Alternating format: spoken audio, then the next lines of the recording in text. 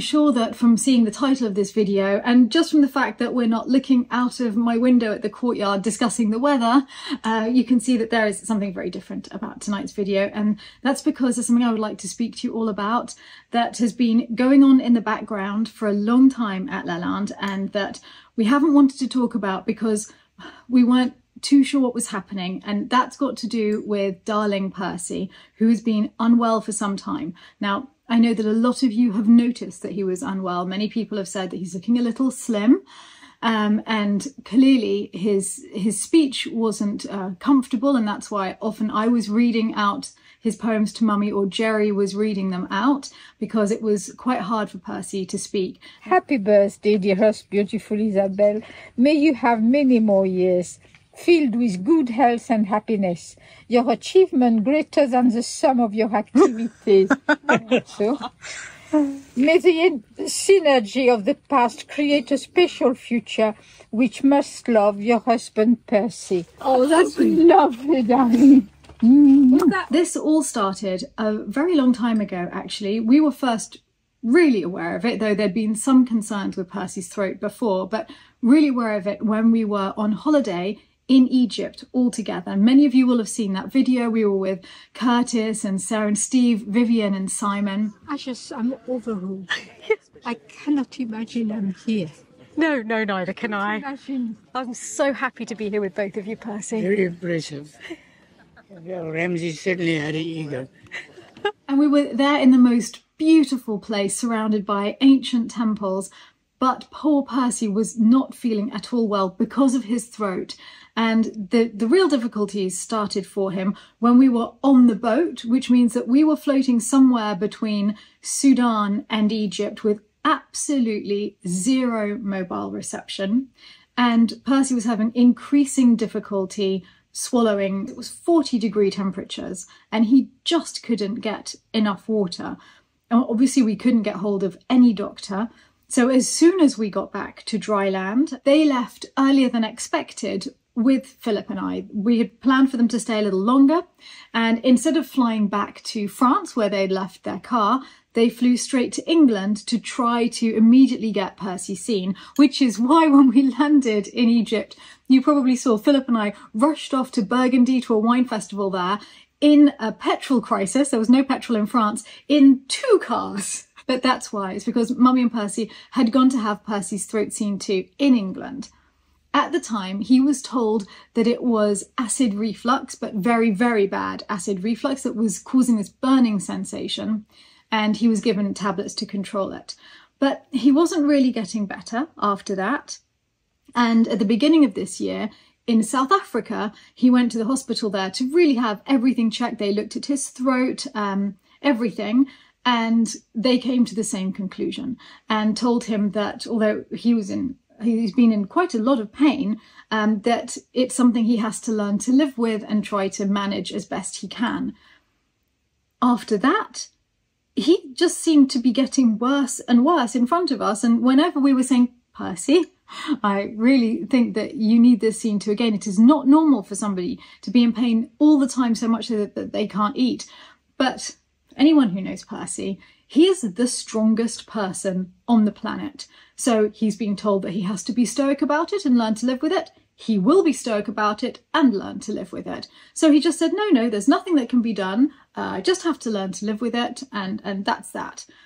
But around him, we were all incredibly worried, and we felt that it really wasn't getting any better. So quite recently, Jerry and I decided we were staging an intervention, and we booked him in with a specialist for the throat in Cambridge in England. And that's why Mummy and Percy left a few weeks ago to go for tests. Actually, just a couple of weeks ago. It's all happened very fast because the moment that specialist saw Percy, he put a camera down, had a look at his throat.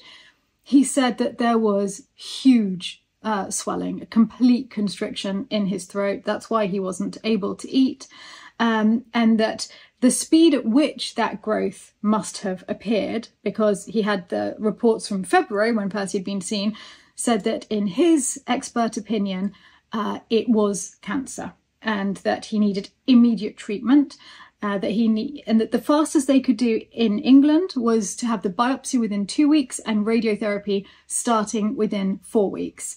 So, as you can imagine, we've just all been in a complete fluster. And he was told that he could not fly anywhere. He had to cancel all future travel plans.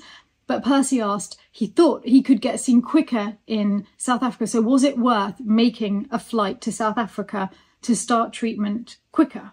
And the doctor said yes, he could fly to South Africa and start treatment there. So they flew on Sunday, a week ago today. Gosh, I'm sorry, I'm looking at Philip who's filming. It's just been a complete whirlwind.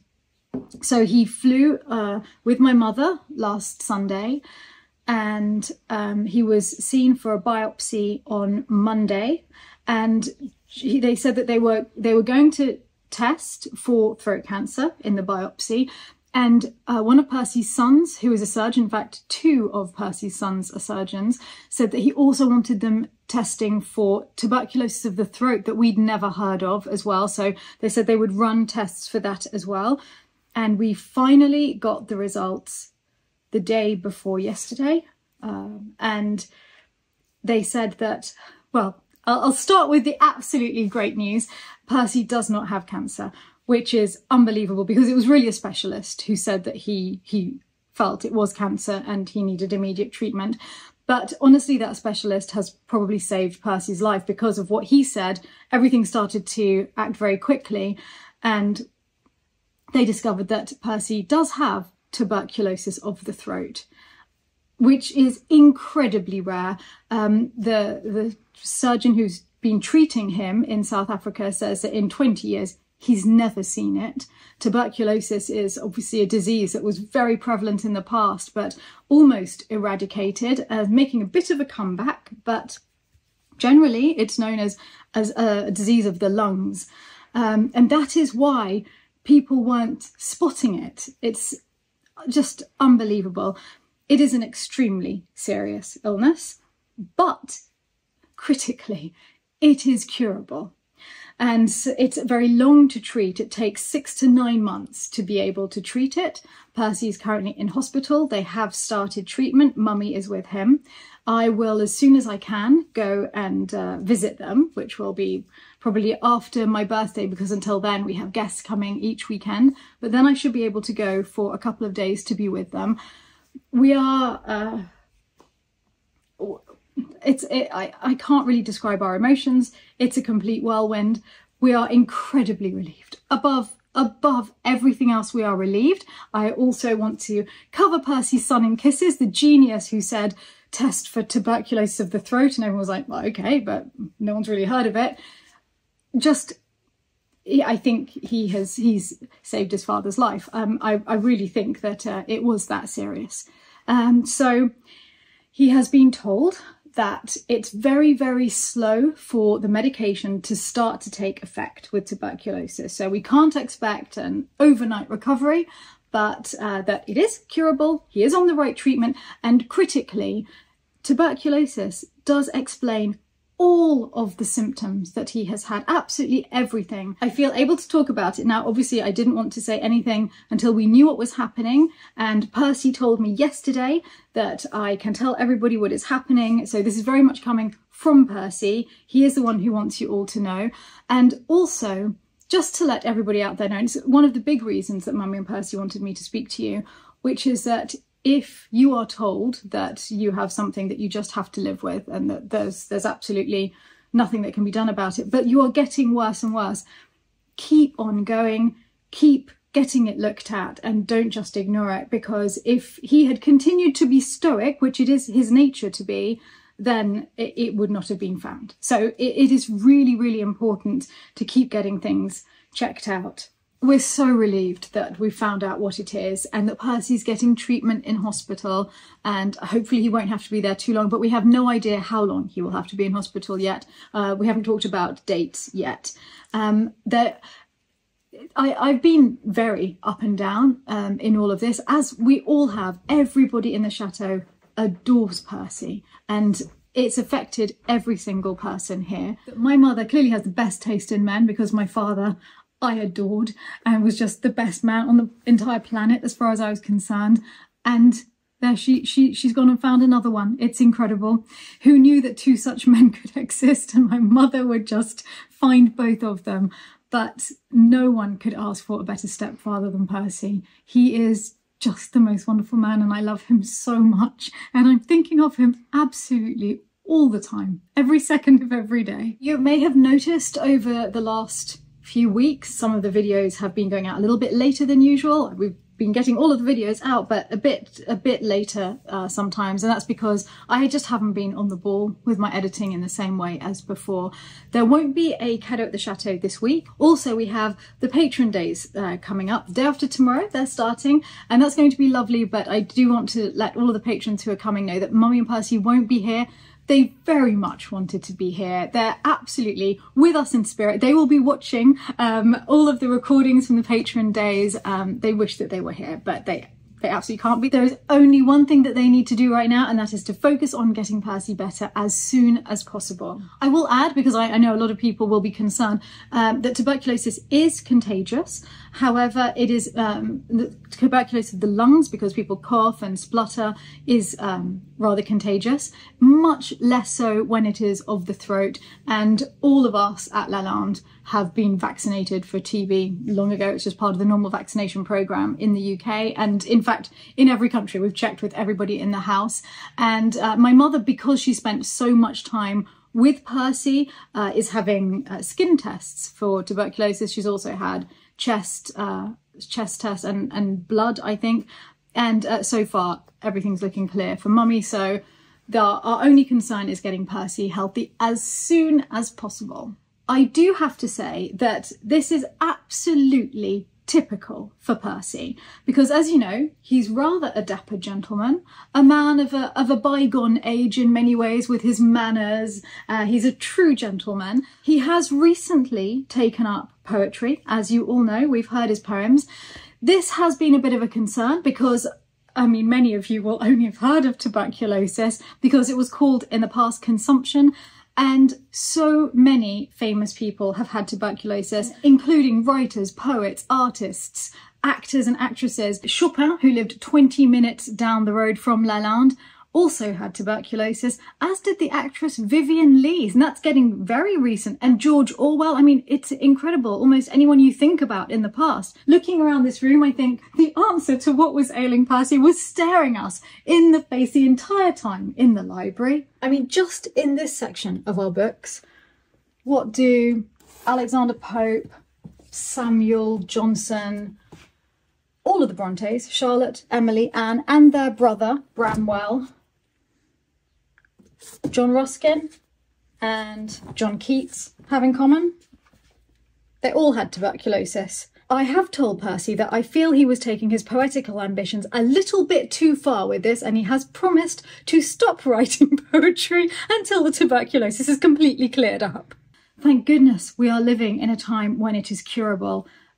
I never thought, and Mummy was saying the same thing, we never thought we would be happy about tuberculosis, but that is the way we're feeling right now. It's a relief for me to be able to talk to you all about this, but at the same time, I'm very sorry because I know many of you watch the Chateau Diaries for escapism, for something light and happy, and I don't like having to share things like this with you, but more than anything else, this is a diary of our life, and I do want to share our life with you and for you to know what is happening with the family and with everybody in it. And I know that many of you care about Percy very deeply, and he knows that too. And it means the world to Mummy and Percy, just how lovely you are to them and about them. And many of you have met them and gone up to them and chatted to them. And thank you all for that and for all of the support that we always get from you.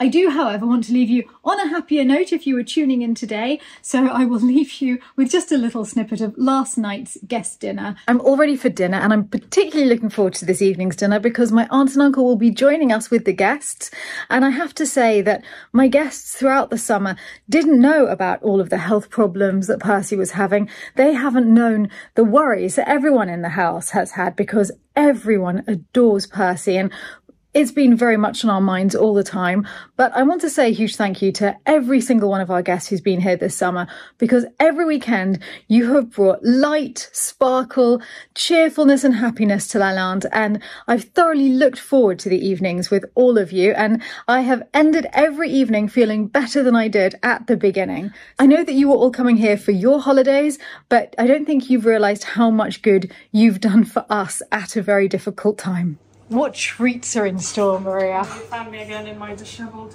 pre-service face. You look beautiful as always. Well, I did this one for the Bastille Day dinner. So it's marinated endives, and then either avocado or ricotta with sage. And then we have grapefruit and lots of herby, flowery things Delicious. to go with it. Yeah. So lovely and fresh. Vinegary and honey endives. All good. Okay, see you later. It's a pink delight. The idea was like Barbie we did last week. Yes, but soft. Super gentle. Not hot pink. The way of doing Barbie on a daily basis. That's what I thought. No, but have you noticed how the pink pulls out the pink in the wallpaper? That's what I was going for. Because of the pink in your phone. Thank you. I do try to match. Now, how bizarre is this? August, the hottest month of the year, and we're cold. Yeah. It makes no sense. So Anne-Marie thought, just to take the edge off, we put a little fire, but I do find myself gravitating towards it. The fact that you make life beautiful on just a normal weekly basis makes such a difference. I think you do exactly the same thing. You look wonderful, darling. Thank you. Happy by the fire. Just going to leave it on super low with one little log. Yeah, I think I should do it. as soon as that's cold, we can turn it down. Yeah, because if that gets high, Exactly. we will be in a sauna. It might not be summer outside, but yeah, it's summer on our plate. For the main, we have a chicken feta and prune roulade, or a turkey spinach and prune roulade, with a mustard and maple syrup potatoes and green beans, and the sauce is plum, prune and red wine. Wow! Thank you. You're a beautiful sight opposite me. You're a little ray of sunshine. That's even next to the flamingos. You're outshining the flamingos. So easy. Cheers, everyone. Cheers. Cheers. Cheers. Salute. Salud. So we can all end on a cheers to Percy's health, because after all, in France, you literally say santé, which is health.